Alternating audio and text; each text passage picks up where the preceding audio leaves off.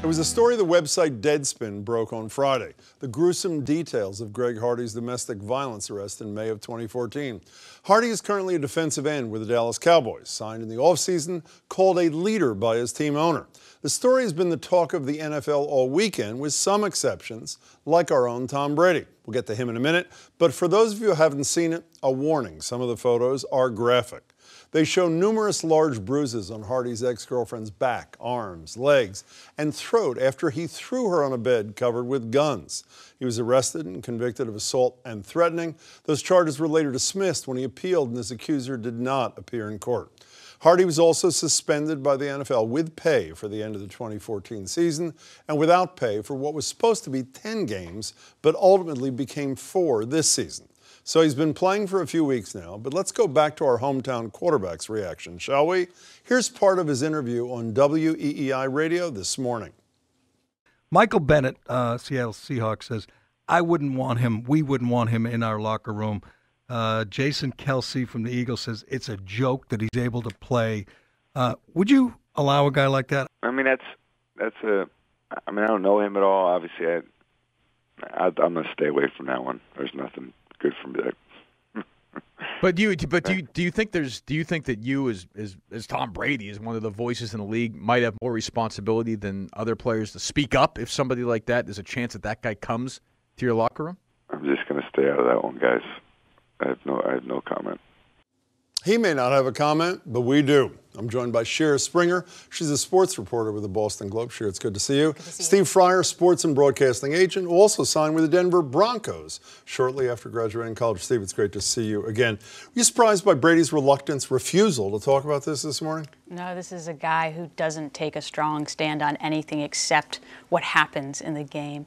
And I think it's really disappointing, and the timing is really bad in this sense. You see today the University of Missouri with their president and the football team said, listen, we're not going to play until he resigns. Over issues of racism and how they were dealt with. On campus, exactly. And 2 days after the football team took that stand, the University of Missouri president resigned. So you can see that if you as an athlete, as a prominent figure in your community, whether it's on college campus or whether it's with the New England Patriots in the NFL, if you take a stand, you can have an impact. And I think that's what makes Tom Brady's lack of a stance doubly disappointing, because he could have a real impact. Steve, it's not the first time. Right after the Ray Rice thing happened, and this is the guy for the Ravens who punched out his then fiancée, subsequently his wife. Here's what Brady said also on WEI, September of last year. I try to stay in my lane, all of those things, none of it's really my business or my control. She's not surprised. Are you that he didn't say that? I'm not surprised either. There's two things. He's done the calculus,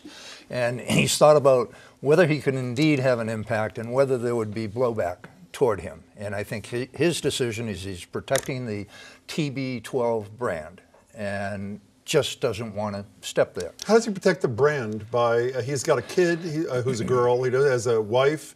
How's he protecting the brand? Well, I would say there are about 3 people in America who are not condemning Greg Hardy, probably his 2 siblings if he has them, and the owner, right? Yeah. So how does he protect the brand when he stays out of an issue where there's such universal condemnation? He just wants to, as you quoted him as saying, he skates his lane. He just doesn't want to get involved with that. He's not going to get into any political commentary. I don't think it's a good idea that he does that, but... you think it's not I mean, if he was your client, you'd advise him to say something? Yeah, I would advise him to say what he feels. What do you think believes. he feels? I would hope that he condemns it like 99% of other people. You know, the question for me is the silence a message coming down from above? You remember last year when the same Ray Rice thing happened, and we've all seen the video ad nauseum, the first video and the second video where you actually see her being dragged out of the elevator, appears apparently unconscious. Robert Kraft, Mr. Kraft, is on CBS on national television defending how Roger Goodell handled this, originally just 2-game suspension.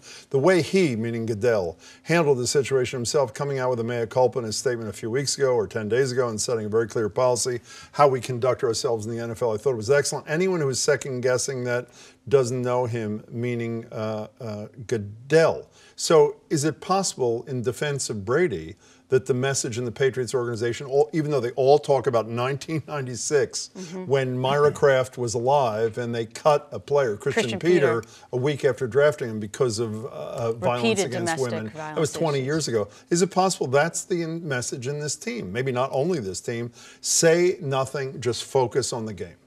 Well, if it is, I still think Brady should say something. I mean, he's his own man. He's, 38 years old now? I mean, you should be old enough at this point, if you have an opinion and you feel strongly about it, to speak it. He's made a conscious choice not to. But also, getting back to Robert Kraft, I don't think that's the message he wants to send, because if you recall, about 6 weeks ago, he entered into a partnership with the with Mark Healy, the Attorney exactly, General. with the That's Attorney right. General's Actually, office. You wrote about that. Yes. That's right. To basically fight domestic violence from the high school, athletic teams and high school ages on Okay, up. but then let me ask a stupid question. When you have when you have a dolt like Jerry Jones, who is the owner of the Dallas Cowboys, who is saying he's a leader, meaning his guy, who, by the way, has caused problems on the team itself, not just what he did to this girlfriend, and I assume other people too.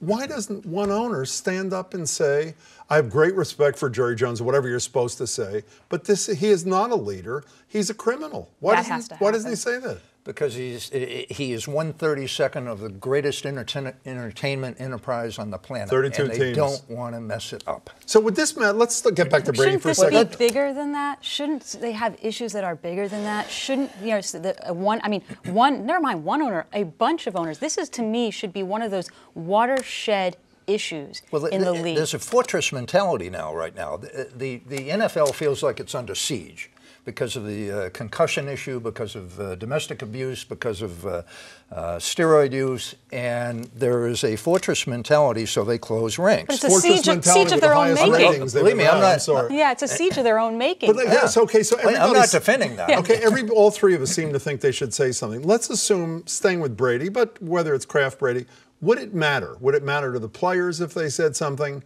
Would it matter to the public if they said something? That's a very good question. Would it matter to the players? You're talking about a league that is 68% African American. Would the majority of the players have any interest in what tall, white, handsome, married to a beautiful wife Tom Brady has to say?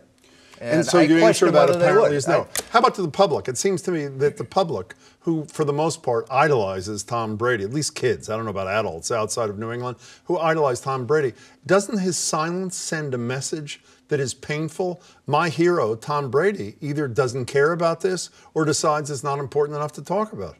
I think it's none of the above. I think that they look at Tom Brady as a football player. They don't see him as a spokesperson for the league. A kid, yeah. A kid. Every kid has seen those pictures from Deadspin. I think we'd all agree. Oh, and absolutely. then they hear that Tom Brady. Yeah. Would it matter to those kids, to anybody in the public? I think it matters. I think kids idolize Tom Brady. I think they imitate everything from how a pro player wears his hat to the type of shoes he wears.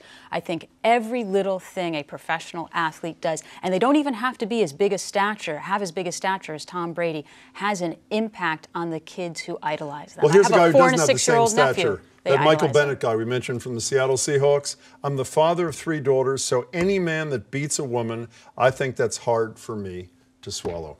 Shira, it's good to see you. Good to see Steve, you. it's good to see you again. Thanks so much for your time. I appreciate it.